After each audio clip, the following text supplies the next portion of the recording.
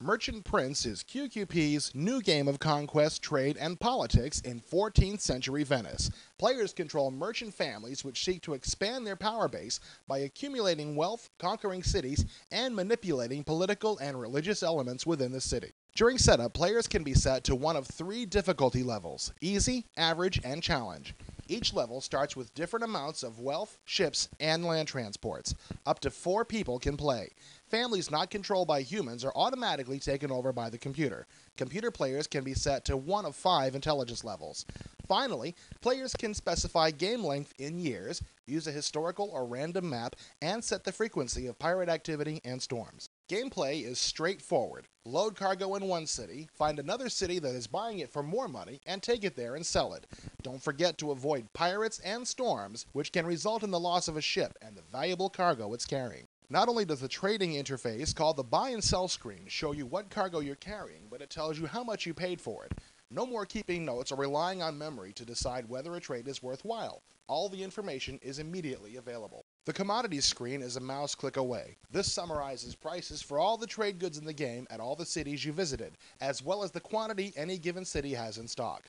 Looks like I want to take ivory to Venice. Seems simple, right? Or perhaps not. In addition to trading, the menu offers a number of choices disguised as buildings in the city of Venice. Click on St. Mark's Basilica to purchase cardinals, which earn income through the sale of indulgences. Each cardinal also gets 1 vote when it comes time to elect a new pope. Accumulate enough cardinals, and you may find yourself in the pontiff's seat. Once there, you can exercise papal powers, such as excommunicating a city, calling down the Holy Crusade, or opening up seats for new cardinals. Click on the Doge's Palace to meddle in politics. Bribery is expensive, but it can win a senator's loyalty. Each senator gets 1 vote when it comes time to elect a new Doge. The Doge sets the tax rate and has the authority to appoint the council head, admiral, general, and minister of construction, each of which has its own special powers. The council head, for example, can prosecute senators for treason. Successful prosecution results in the execution of that senator, a great way to weaken rivals. In the course of exploration, some cities will be found which will not allow Venetian ships to enter. Paying an outrageous bribe to the city's rulers will allow access, but a cheaper course is to hire a band of mercenaries. Defeating a city's defenses gives the conqueror control over who has access. Giving all Venetians access will increase popularity, while denying them access can make it a valuable port to sell cargo. To improve your family's popularity, click on the clock tower from the main menu.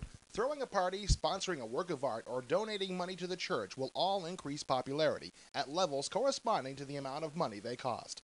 Building a villa will improve popularity and will add 50% to all popularity gains from parties or patronage. The less savory options of intrigue have not been overlooked. From the Den of Iniquity, one can hire an arsonist to burn down an opponent's villa, a rumor monger to spread vicious lies about an opponent, thus making him less popular, or an assassin to eliminate key figures in the game.